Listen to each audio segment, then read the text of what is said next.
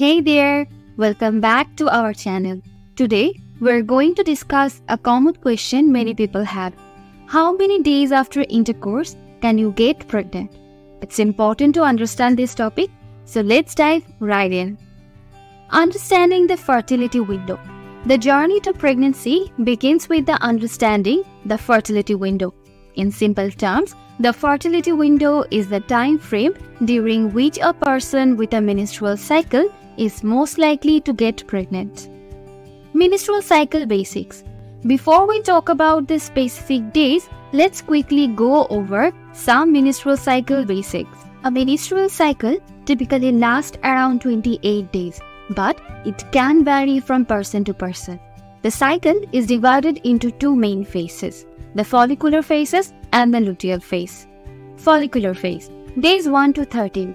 This is when the body prepares for ovulation by developing follicles in the ovaries. Ovulation is the release of an egg from the ovaries. Ovulation, around day 40. Ovulation usually occurs in the middle of the cycle. It's the prime time for pregnancy because an egg is released and can be fertilized. Luteal phase, day 15 to 28. After ovulation, the body gets ready for a potential pregnancy. If fertilization doesn't occur, the uterine lining is shed during menstruation. Getting pregnant. Now, let's get to the heart of the matter. You are most likely to get pregnant if you have intercourse during your fertile window, which includes the days leading up to and around ovulation. Sperm survival. Sperm can live inside the female reproductive tract for up to 5 days. So, if you have intercourse a few days before ovulation, there is still a chance of pregnancy. Egg lifespan.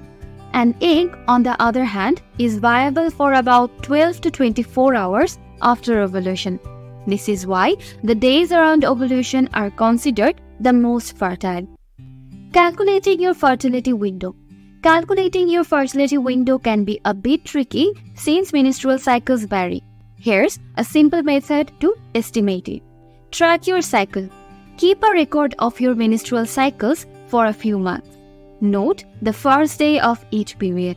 Find the midpoint. Calculate the midpoint of your cycle. If your cycle is 28 days, this would be around day 40. For a 30-day cycle, it's around day 15.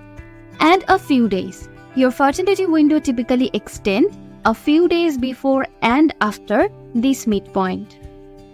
To sum it up, the fertile window for pregnancy is usually a few days before and after ovulation. Sperm can survive for up to 5 days, while an egg is viable for about 12 to 24 hours. Remember, this is a general guideline and individual variations can occur. If you are actively trying to conceive, consider using ovulation prediction kits or consult a healthcare professional for personalized advice. This is it for today's video. If you found this information helpful, give us a thumbs up and subscribe for more informative content. And if you have any questions or topics you would like us to cover, feel free to leave a comment below.